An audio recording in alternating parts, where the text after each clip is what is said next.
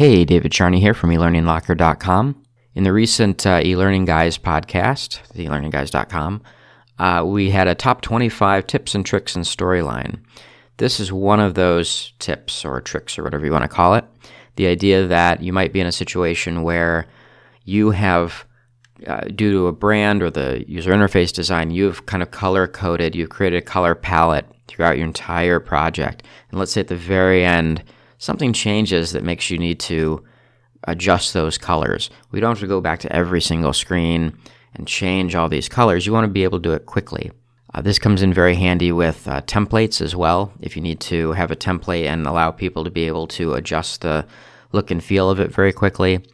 It could also come in handy if, for instance, you've got a company, let's say a big company that has a bunch of divisions, and each division has its own kind of color coding, its own color palette, or your products have different kind of brand colors.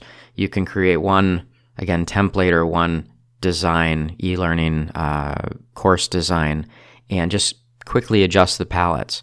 So this is the sample I've got here.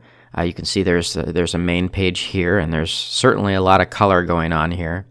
There's a course name, a start button, and then I've got 4 pages here, very similar pages, but you'll see that this jumps around. Each one of these has its own title, and so you can imagine if there were, let's say, 40 of these slides, and someone comes back and says, hey, we've got a new logo, and we need that logo placed here, and on pages like this, we need that logo placed here. And that logo has, there's a new brand that we're implementing, and we need all these colors to be adjusted. So these are boxes in Storyline. So these are all Storyline elements. And I think people will often, they'll come up here and they'll format these colors.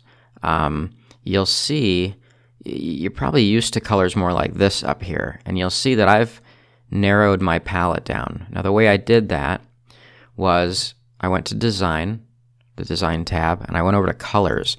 You've probably seen this a lot, but if you've not clicked on it, you probably didn't exactly know what it did. These are a bunch of built-in styles, and you can see as I roll over these, the look and feel changes a bit. All those colors change. And what I can do is I can come up here, and I actually came down here and did a create new theme colors, which created this custom 2. I will edit that, and what you will initially see is those original colors here. You'll see all those colors. I just selected gray, this gray color, for all of these just to keep us focused on these 3. But these are the 3 colors that are used throughout this project. And what I can do is I can basically go in here and select a new color. I can click more colors, and I can click that color there and save.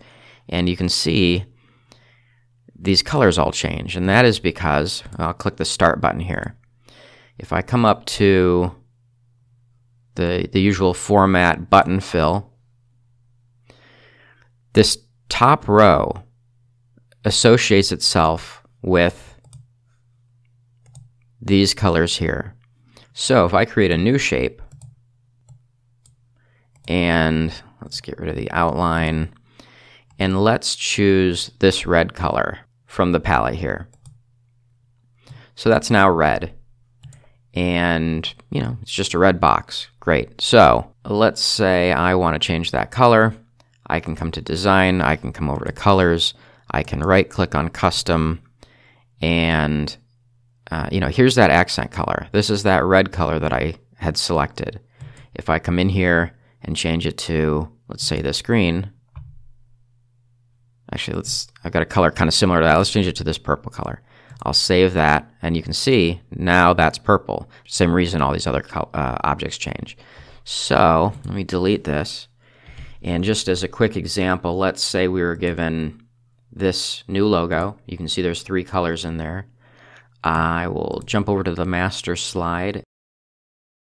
I will show this little image here, this logo. And you can see now the logo colors don't match anything else. It's very, there's a huge difference in the look and feel between these colors and these. So what I can do, and I'll jump down here too, you can see the logo is also up here now. It's great to, whenever you use the master slide to make something easy and consistent, I would do it. Obviously I just turned this on in one area, and now every single slide other than the first slide has that. So how much easier is that than having to copy and paste through each of these slides? So now I'm going to go into, let's see, design. I'll jump into here,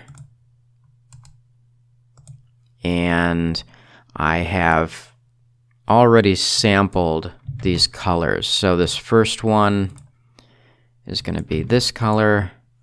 The second one is going to be this color.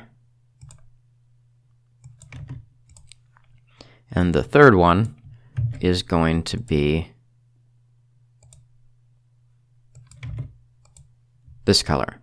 So when I hit save, you can see now that all of these objects changed, and now they very much match the logo colors. You can see the title also changed, the start button changed, and if we click on each of these, you can see that has changed as well. Now the next button is the same here. The title and little bar here is the same as here, and that's all the way down. So if you had 100 slides, if you had 1,000 slides, they would have all just updated, and you wouldn't have to worry about going through each one and selecting each one and colorizing each one. Changing the color of each one. So very, very quick to do, very easy, and it really, you don't lose any time doing this. The only thing you do is gain time. So I highly recommend doing this to your project so that it's easy to make changes in the future.